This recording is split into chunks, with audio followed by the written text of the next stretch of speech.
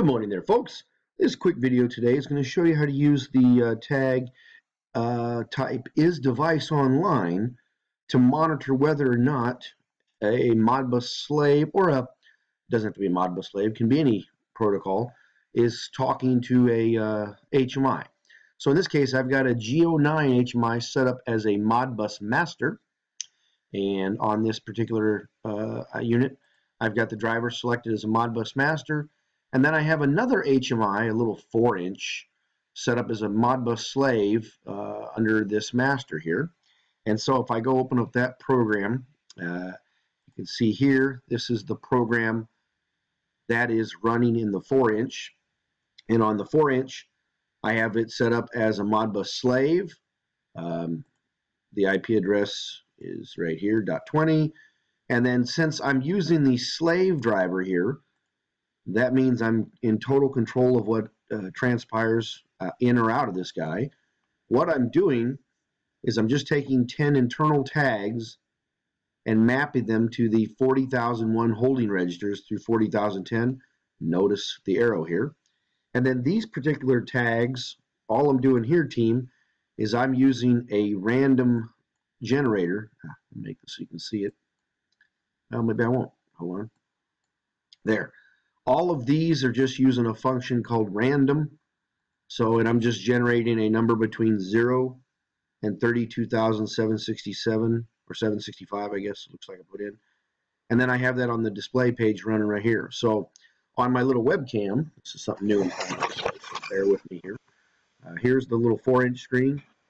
It should show the values. There we go. I don't know if it's going to be ghosted, but you can see that they're randomly generating numbers on the little 4-inch screen right there. That's maybe a little better. Figure out how to hold this thing. There you go.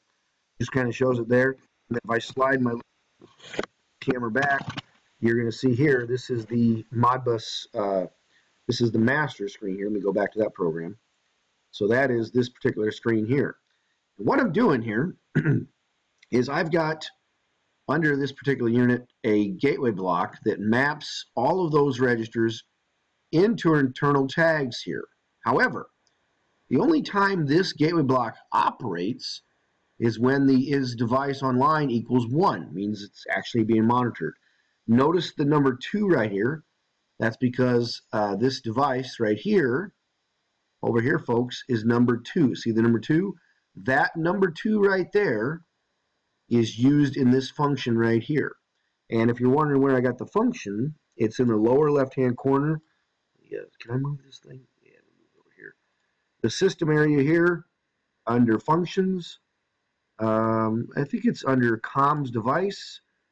IsDeviceOnline is the function I'm using right here.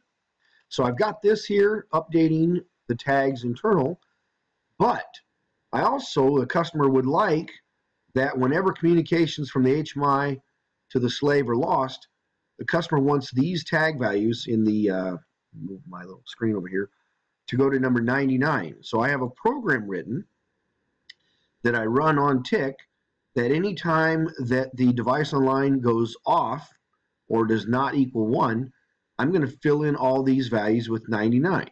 So this is just showing the Crimson program. If I can make this full screen, let me see here. I don't want to hide it. Let me try making this full screen. There we go. Okay. So you're looking now at the actual HMI screen. I know it's upside down because of the way I got it sitting here. But team, if I disconnect the HMI from the network, watch the IsDeviceOnline here.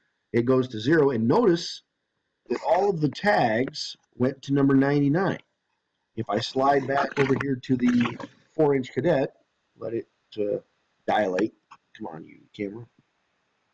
Well, are you not going to dilate for me? What's the deal? There we go. Sorry about that. You can clearly see that it is still generating the numbers. But if I slide back over here, notice these guys are all sitting 99.